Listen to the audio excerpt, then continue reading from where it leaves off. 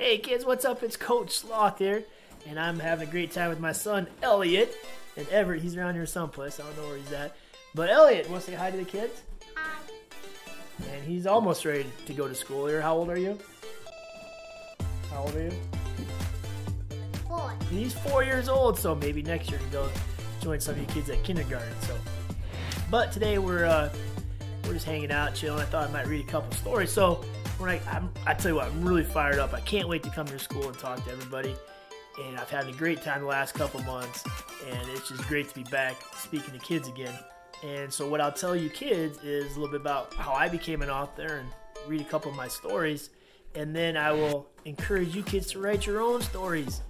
You kids are always doing all kinds of crazy fun things, going on trips, probably went someplace on spring break or over Christmas, or you do fun things at school, ball games. You're always up to something fun. Write stories about that. And I give that assignment for you kids to write stories about some of the fun things you do. And I've been giving this assignment for quite some time, and I got a few stories back this last week. So I thought, you know what? I should start making some videos where I read the stories from the kids.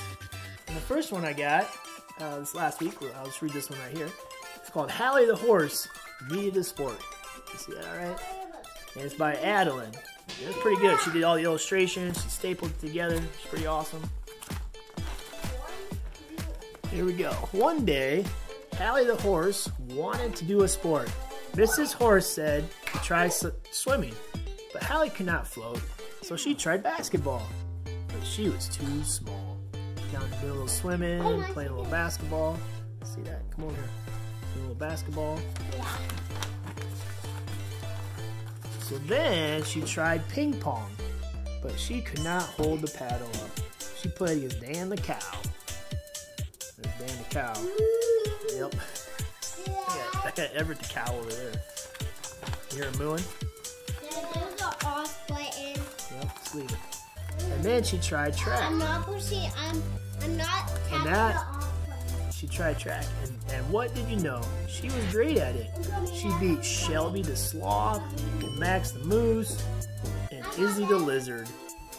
There she is. Those sloths are not very fast. Yeah, it looks like she's good at running.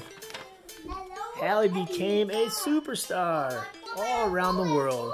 She won a trophy. She's got her name in the paper. So that's pretty awesome. I love the illustration. Yeah, she probably won the Kentucky Derby, probably won the Preakness, went on to win the Belmont Stakes, won the whole Triple Crown.